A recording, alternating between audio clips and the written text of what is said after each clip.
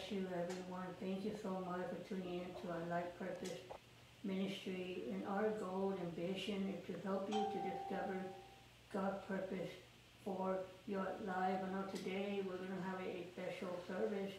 We're going to be doing a Q&A with several people. We're going to be talking to Coach John Martinez, Carolina Vargas. We're going to be talking to Monse Herrera and Yari Fabrietos.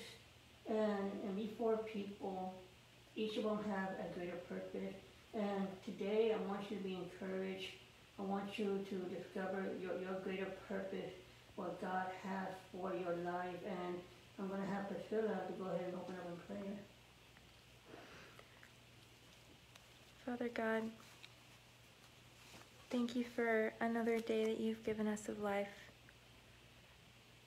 Forgive us, God, that we sometimes don't appreciate your plan for our lives, and just pray that you would be here tonight.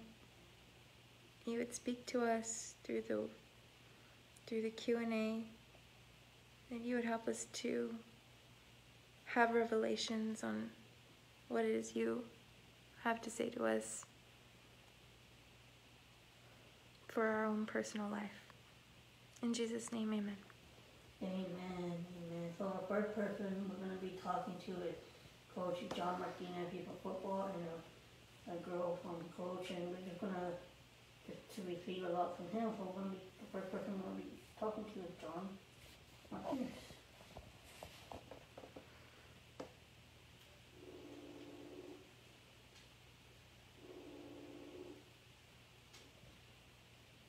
Hello? Hello? Hey, Jared. Hey, God bless you, bro. How are you? Good, how you doing? Amen. We want to welcome you to the Life Purpose service, and we're just very excited to have you, man. I know you've been a big influence to the girls and the soccer team, and are you ready for the Q&A? Yeah, sure. Let's do All right, man, bro. So what's one of the greatest lessons that you want your players to take with them when they finish high school? Well, I mean, really, in the game of soccer, and I don't know if Monse and Yade are on, Gato are on, but it's an up and down. It's an up and down thing that happens throughout the season. You're going to win, you're going to lose, you're going to have injuries, and in some retrospect, that's the way life is as well. You're going to have your ups and downs, but it's how you find that motivation to move forward when the downs do happen, when something does happen in your life that you don't expect or you don't want. You have to find a way to get back up and keep pushing forward. So that's one of the big things that I would say. That yes, I want them to become good soccer players and all that good stuff, but in the end, it's all about becoming being a good person and finding ways to be to translate that into your adulthood. Awesome, man. In your own personal life, what greater things that you want to do in your journey for the next 5 years? Are you going to continue coaching, or you want to continue to be a good role model for the players and for the students? Yeah, of course. I don't see myself going anywhere. Obviously, there's if things happen, you're offered a better position somewhere, a better paying position somewhere that's always taken into account. But I've been blessed, to be at Roe. I'm going on 15 years now. One of my goals is to obviously win a district championship and hopefully get to that state tournament. Within these next few years, and see what happens from there. You just never know with life. You can where you're going to be 5, 10, 15 years from now. I mean, I don't see myself leaving, but you just never know.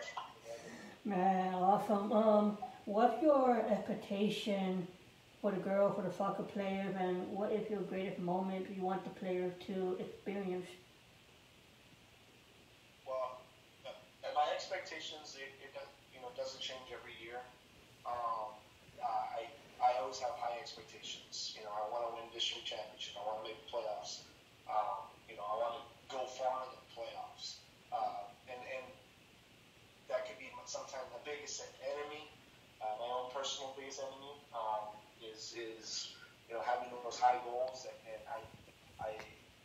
takes to get there, and it's through hard work.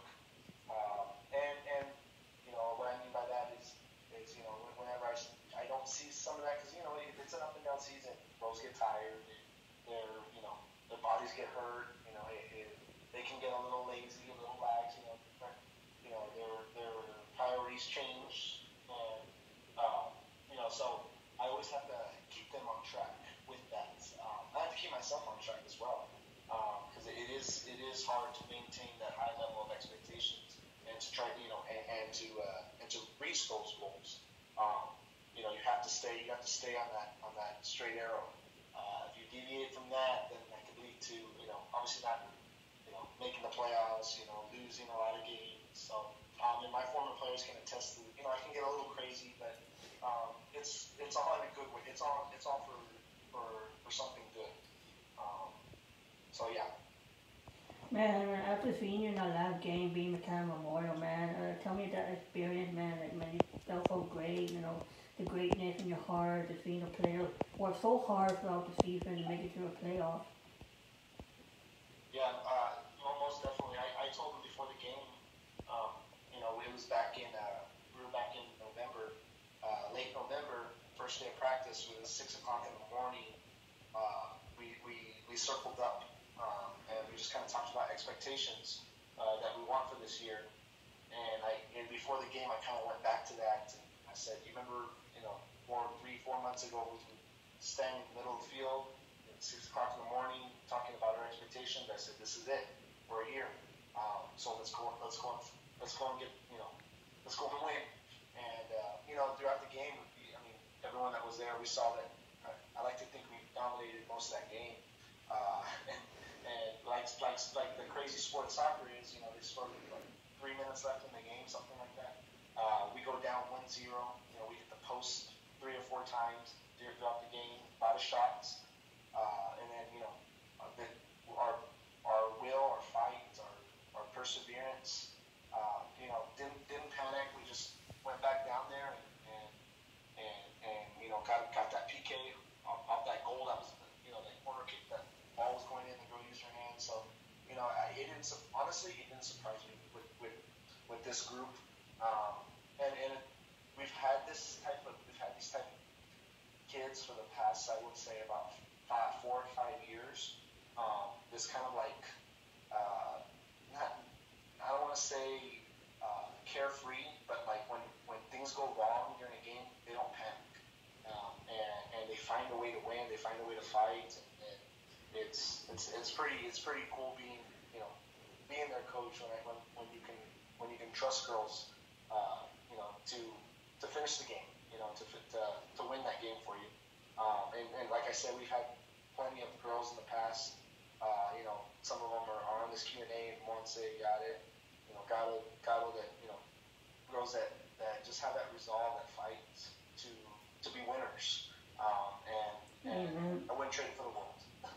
So my last question, though, what advice would you give to a lot of high schools or middle school students pursuing something great in their life? Like, what advice would you give them? Well, definitely make good decisions. It's very easy to be sidetracked with your peers, with your friends. There's so many different things that are going on even now that can get them in trouble. Their goal is to get a good education, get good grades. That way, 99.9% of people aren't going to go play a sport at the next level. So what's your next? If you're that other 99%, what's your next way? Is get good grades so you can get money for college and go experience something outside, just the valley. And I know, once again, they're doing exactly that, and I'm sure they're having a good time.